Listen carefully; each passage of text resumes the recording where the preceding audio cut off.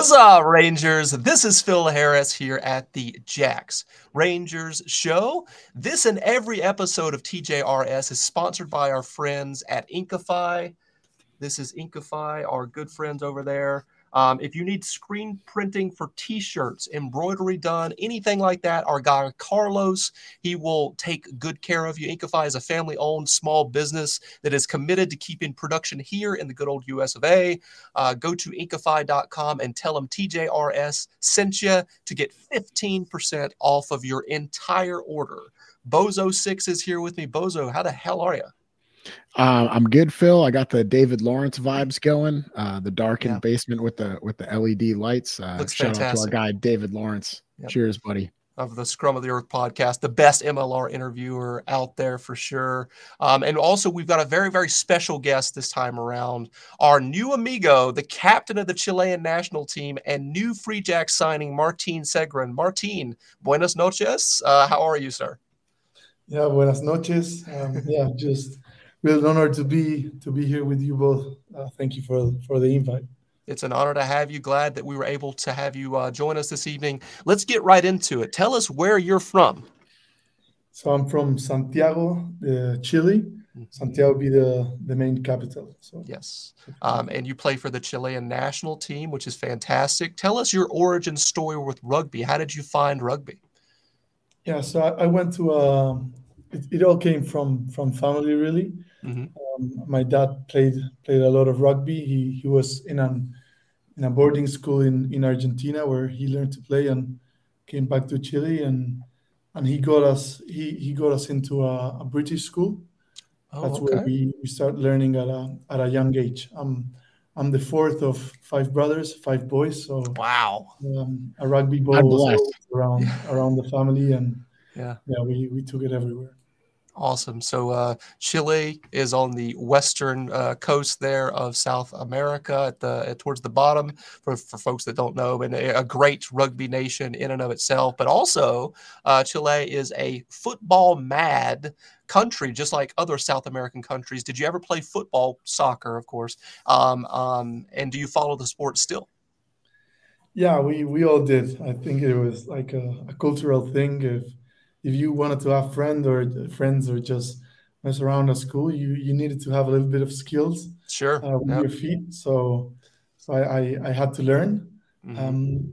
But I'm not really passionate as Chileans are about football. I have my things that I don't love. So I'd rather stick with rugby, honestly. I totally understand. Rugby has always been my number one, but I'm a big soccer fan. I'm a huge Manchester United fan, and they just drew, unfortunately, today. So hopefully they'll get back on track. But I wanted to ask you, you played for the South American Professional League down there, which is now called Super Rugby Americas for Skelnum previously. So what are your impressions of MLR? Did you watch quite a bit of MLR while you were down there?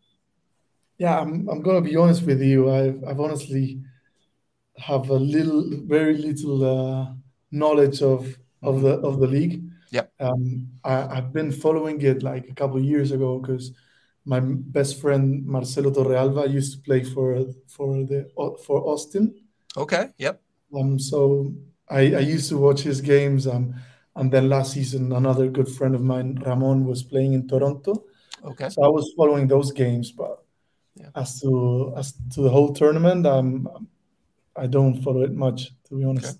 Well, you're about to get a crash course coming up in January of Major League Rugby. Last season, you played for Doncaster Knights, which is in the English Championship. You were the first ever Chilean player ever to play professionally over there in the English Championship. How much of a culture shock was it going from Chile to England? Yeah, like you say, it was a huge shock. Mm-hmm. Just going out of your comfort zone, being raised playing all my rugby back home with my family around, with my friends, just hopping into this new professional environment where in England as well, where they tend to be a little bit colder than us Latins. Yep. We pride ourselves to say that we're made of skin. So that was one of my big shocks there. Like the how just the relationships, how they turn around. But it was a huge, very good experience. I really enjoyed it, and it helped me grow not Nice. only as a player but personally, tons. I got to tell you, New Englanders are kind of known for being very reserved. They're not overly friendly at first. They kind of have to feel you out to see if you're worth their time. So that might be very similar to the English over there with their culture and stuff like that. But once you get to know all of the New Englanders and once they open up, they're great people. So I'm excited to get you over here and experience New England culture. What type of conversations did you have with General Manager Tom Kindly, TK? And head coach Scott Matthew before agreeing to come to the team? Yeah, they were. I really enjoyed that conversation. They were just asking about my aspirations as a player. They asked me about my experience on England, like what was the things that challenged me the most.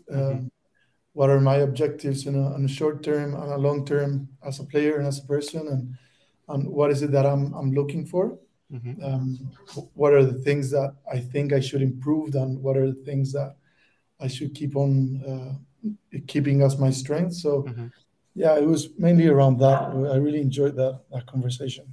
Very good. You'll be the first Chilean player ever to play for the Free Jacks. Have you been talking to your Chilean national teammates to try to convince them to join you in New England, maybe in 2025, perhaps?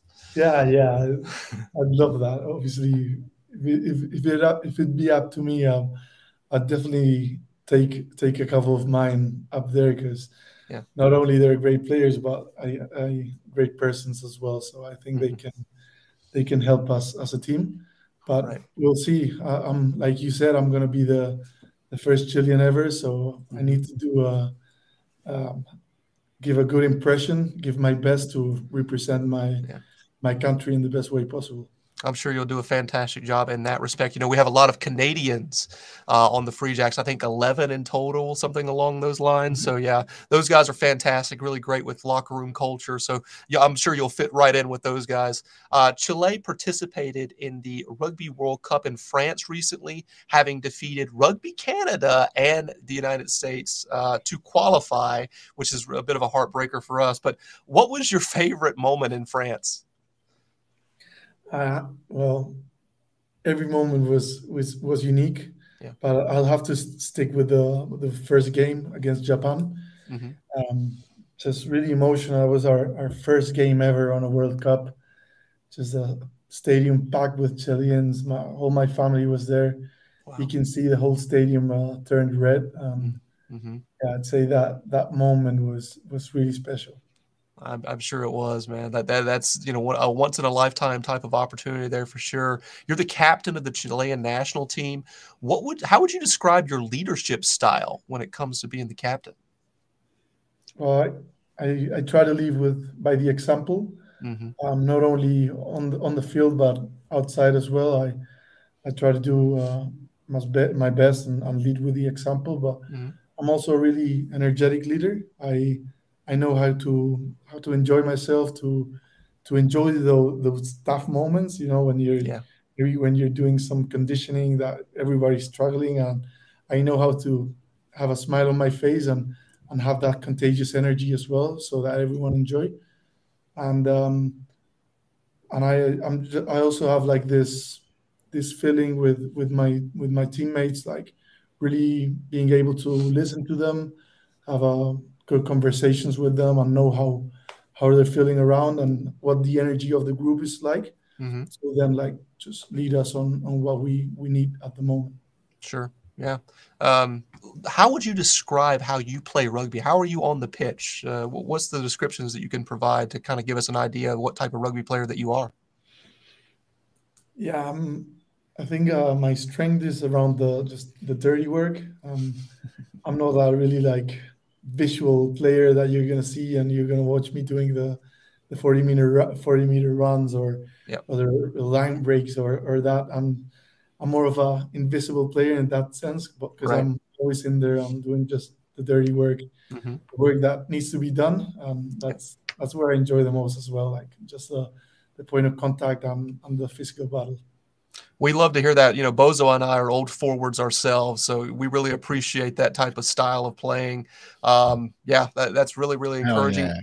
You know, the flankers and the 8-man within the Free Jacks are, I mean, we've got stacked talent, and we have for quite a while in those areas. So I'm really excited to get you out on the pitch and see what you can do. Yeah.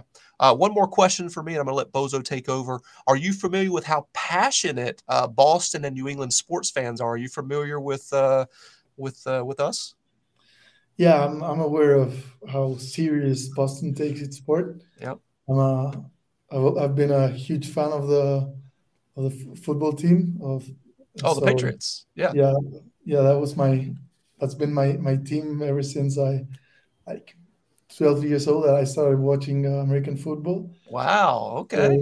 So yeah, I understand, and I also know like this university rivalry that there's around. So yeah, I'm really looking forward for that, because that's something that hypes the game as well. Like knowing that you got supporters and that people are taking it seriously. I love that type of pressure. That's fantastic. You know, the Rangers out there in the 1st Regiment, which is our fan supporters within Fort Quincy, as we call it there at Veterans Memorial Stadium for the Free Jacks, we like to get a bit rowdy. We get quite loud. It's a very, very intimidating atmosphere for the opposition. So I'm excited to see, see how you react to just the fans, giving you love and support here in New England. But I'm going to let Bozo take over. I appreciate your time. No, cheers, man. Hi, Martin. Good evening. I just want to throw a couple quick comments your way. I was very saddened when you guys beat the USA and sent us to the repechage tournament, but it was an incredible leg of matches, and really close, nail biting matches with everything on the line is like what you want to watch. And then also I would also say that the opening 20 minutes against England, man, was unreal.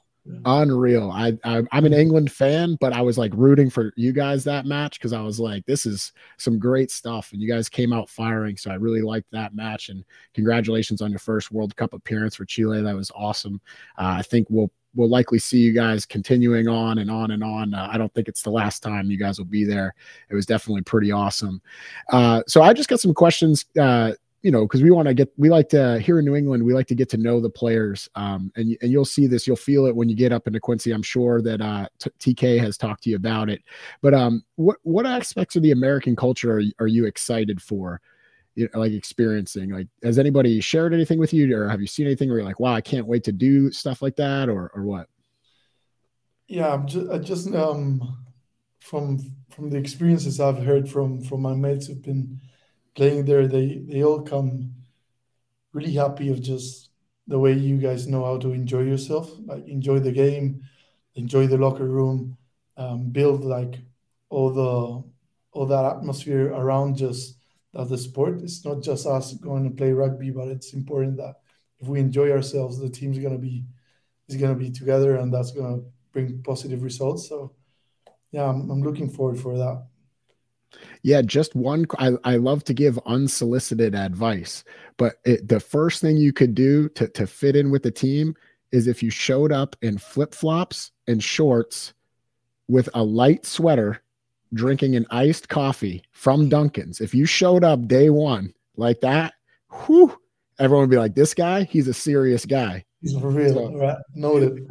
I'm doing that. Day one. And then so what do you like to do outside of rugby? Like, what are your hobbies? What do you get into? Do you hunt? Do you fish, hike, stuff like that? Yeah, I've been really into my golfing lately. I love playing golf. I'm love being around nature here in Chile. We have a natural paradise. We have the ocean, we have the mountains. So I just love to spend time there around nature, doing different alternative sports. I used to ski a lot back in the days, a little bit of surfing as well, but everything just surrounding nature is something I really enjoy. Yeah, I'm not gonna lie. I've never been to Chile, but I've seen pictures. We have mountains up here as well. I don't they're pretty cool, but I don't think they're as quite as majestic as the Andes. Yeah. And our beaches are okay, but they're probably probably not as good. But I think you'll have a good time up here because we also have the ocean and stuff like that. The Boston area is kind of unique in the United States in that aspect because you're really only about an hour away from mountains and probably about a half hour. I mean, you're right on the ocean in Boston, but for a beach, you're probably about a good beach, probably 30 minutes. So it's not bad up here. I think you'll enjoy it. Yeah, All right. This one's kind of a weird question. What is the strangest fan experience like you've ever had? Whether it was like an awkward moment with a fan or something that you watched a fan do and you were just like, ooh.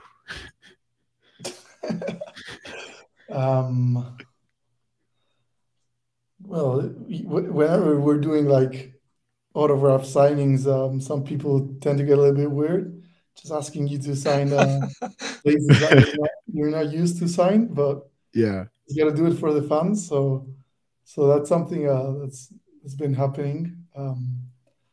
Oh yeah, like on top of my mind, I can't Well, bring I have a funny feeling that we're gonna go to the top of that list because we like to get weird. And I don't know if they let you know, but after the matches, it's been a really cool thing. Development, I think, pretty much started last season or towards the end of the season before, where all the fans kind of whoever wants to stick around, they come on the field afterwards, and the players will come out back on the field out of the locker room or before they go into the locker room. So it's very interactive with the fans and there's some unique fans out there, and I'm sure you'll have some fun. So it'll be a good time. Good to know. Good to know, man. Don't forget your Sharpie. I will just put it that way too.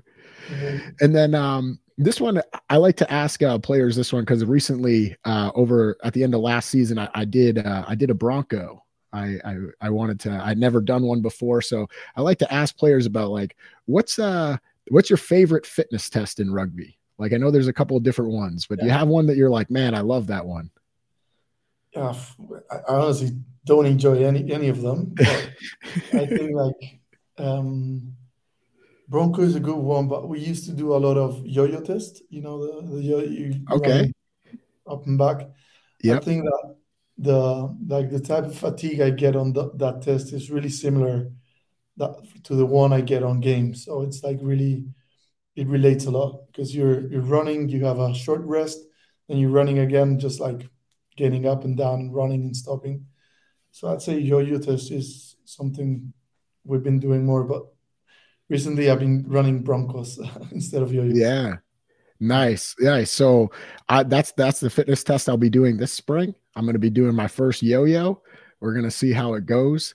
I would just say don't sleep on me. I'm not too bad. My Bronco time was 5:35, so I'm not the greatest, but I'm Yeah, pretty yeah. solid. I like to throw that out there as like a subtle fan flex to flex I on will all not fans. be doing a Bronco, but I will be filming and keeping the time for Bozo. How about I that? think what I said at the end was leave it to the professionals because I was cooked. Like, I was done.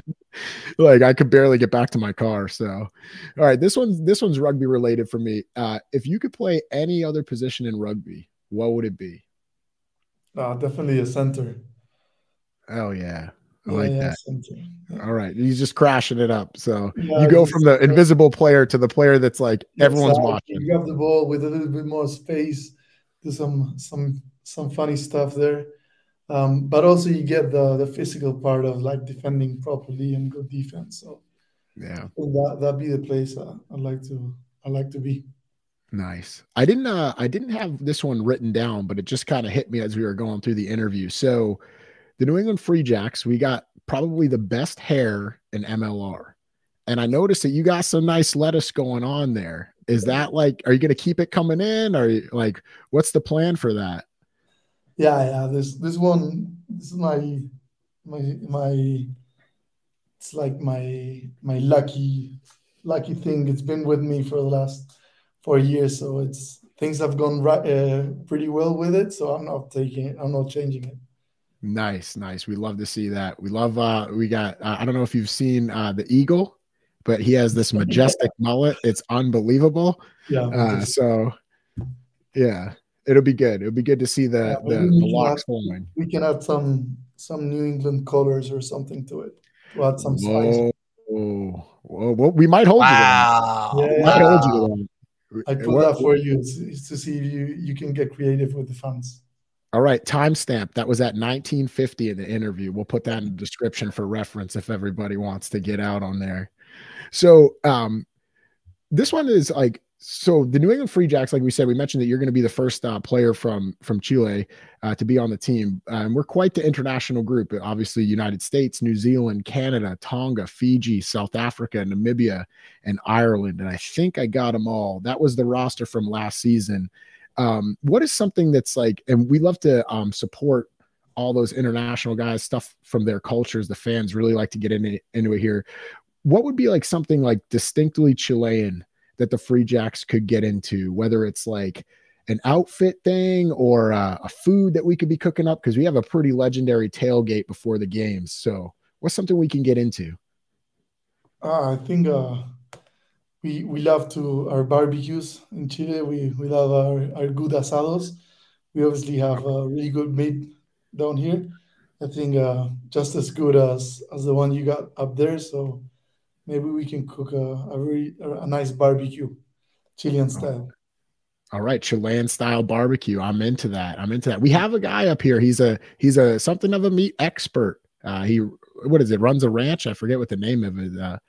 But his name is Martin. His name is Martin as well. Interesting. And you'll definitely be meeting him. He cooks steaks for the team, so definitely something to look forward to. But anyway, that's all the questions from me. Appreciate your time this evening. Cheers, man. Good questions as well. Final thing for you here, Martin. I wanted you to speak directly to the Free Jacks fans, the Rangers, as we like to call them. What would you have to say to them about you coming to New England? Oh well, no, I'm really looking forward to step into your team. I know the team has been doing really well lately. It's in a good spot, so I'm just looking forward to keep on adding everything I've got to keep on creating good memories with you. So yeah, awesome. Love that. We appreciate you being on here. I've been playing hurt, as they say. I've been pretty sick, but I'm so glad that we were able to get you on here tonight. You've been fantastic. We say one word to exit the video. It's huzzah, and we're going to yell that in 3, 2, 1. Huzzah! Huzzah!